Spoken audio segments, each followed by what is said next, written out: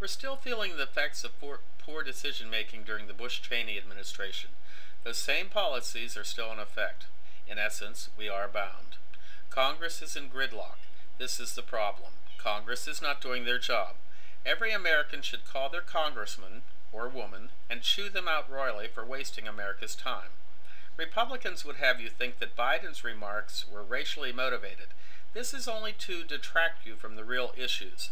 Republicans want to take away your Medicare, and latest research suggests Americans' taxes would rise $6,500 per year under the Romney-Ryan plan. Under Obama, if you get sick, you can go to the hospital. Under the Romney-Ryan plan, it specifically says, we don't care if you get sick, we don't have that plan, you're on your own. Romney is taking the Obamacare plan away, deleting it, destroying it. The choice is clear. Obama 2012. My name is Robert Stroney, and I approve this message.